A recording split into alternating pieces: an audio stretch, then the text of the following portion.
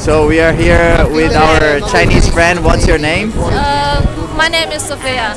Sophia. And what do you think about the Chinese proposal on climate change?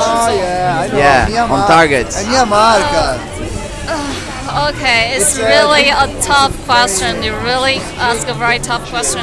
Honestly speaking, before November 25, I really have no idea what our government will finally decide. But after that, I have, to some extent, I have confidence that our government will do something in this climate change issue. We will do, but right now I have no idea about what percent they want to have the consumption, the energy consumption. What percent of rate reduction they will do, but I think that my government, I have the confidence that they will do something like that. They won't kill the Kyoto Protocol. They won't kill. And what about this conference? What are you thinking about? It's a big shame. It's a big shame. Like, I don't.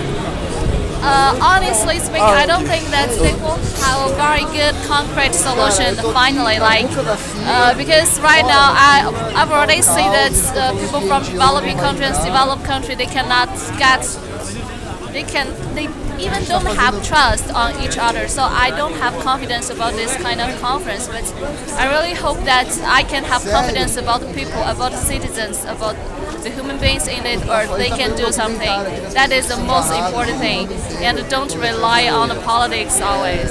Okay. And since they're doing this kind of thing, it's really a shame. If they don't respect people, like, you can imagine that some people they're in the balance center. It's quite warm inside, but some people they're outside experiencing this kind of cold.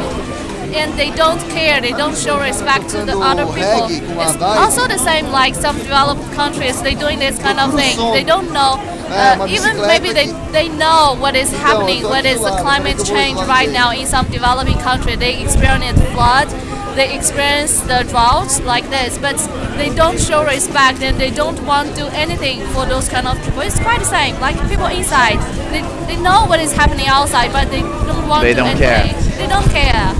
So that is the problem. You can imagine that just in the Copenhagen, this is a small environment, people do like this. If you express this to the whole world, it's the same. It's the same. So any solution? Really a shame. Any solution?